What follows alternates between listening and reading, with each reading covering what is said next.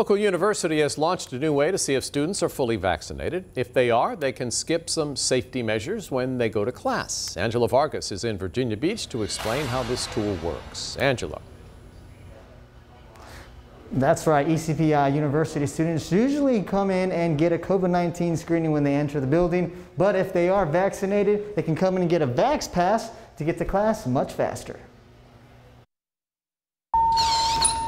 Our new normal has evolved from putting on hand sanitizer and wearing masks to now using a vaccination pass. Now with the Vax Pass, I just show my Vax Pass and I walk away.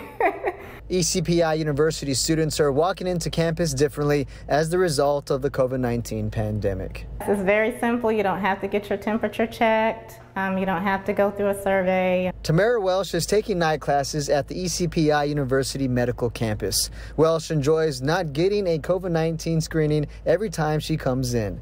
Welch says the Vax Pass provides some peace of mind. It makes you feel more comfortable to come in around people because you know that they've been vaccinated, and it makes you feel a little bit more comfortable to know that you're covered and protected. ECPI University Medical Career Institute campus president Michael Heck explains how students get the Vax Pass. Clicks on Vax Pass, takes a snapshot of their vaccination card. It is uploaded.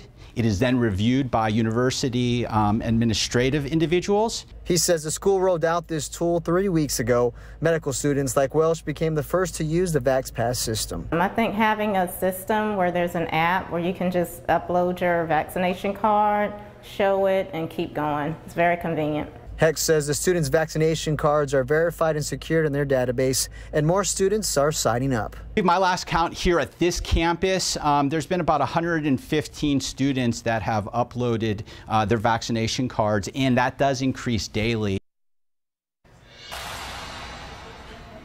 So far, the university has more than 2,000 students with the Vax Pass, and that's set to increase about to 10,000 during the summer months. In Virginia Beach, Angela Vargas, 13 News Now.